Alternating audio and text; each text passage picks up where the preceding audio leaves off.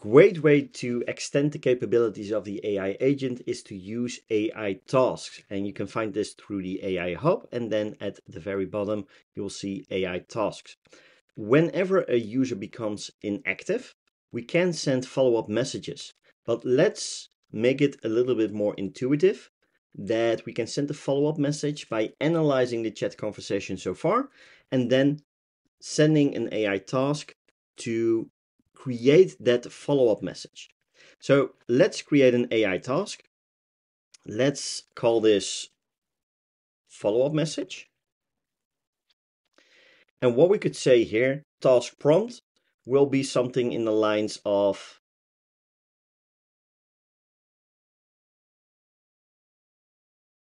so let's go with the following. Create an engaging follow-up message with the user who became inactive. Analyze the current chat history and determine where the user left the conversation and create the follow-up message based on that. We're not going to go with any output fields. It's not really needed. You can add them as well. But for this specific AI task, it's not really a must. We can change the model, but let's just go with GPT-4o Mini, since this is just a task that just requires a conversational reply. Then we can do so really easily. The only thing that I want to change inside the prompt itself is to create an engaging follow-up, create a conversational engaging follow-up message. Because otherwise we might get and receive a certain email type of follow-up message, which we don't need because we want to follow up by chat. So let's save this. Let's go towards the flow builder. Let's go towards the AI agent. And as you can see, we have set continue after 10 minutes of user inactivity. Once that happens, we can go with this step, go with an action, then go with add items, AI actions, and go with an AI task. Inside, we can go with the follow-up message, and the input would then be AI messages, as that is a new system field that collects the information between the AI agent and the user. Let's select this, and we can now also provide a test value. So let me grab a test value from our previous conversations and see what kind of reply that we get.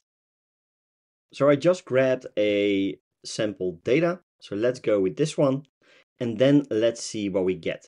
So let's say test request. As you can see, hey John, I hope you're doing well. I noticed we were in the middle of setting up a call for this week, and I just need your last name and email address to get everything booked.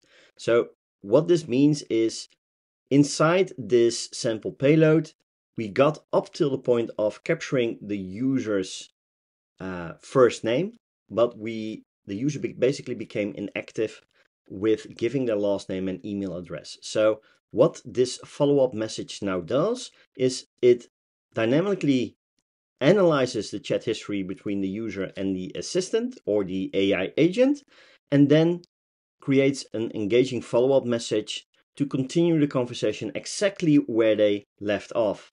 So we can insert this and save this as a response. So let's just grab any kind of custom field that you might like.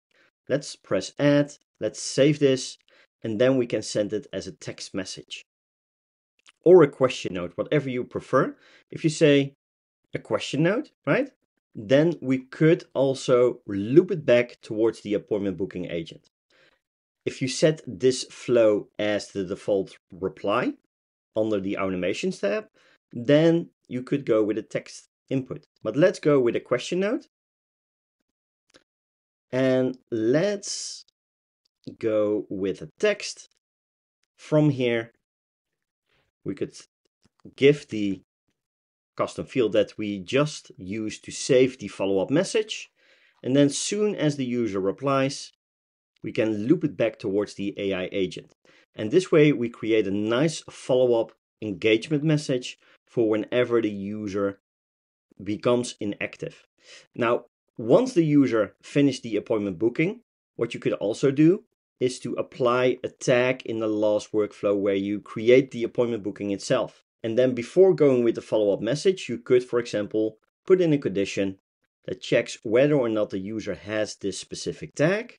So we can then add, for example, if we added the tag appointment booked, let's save this.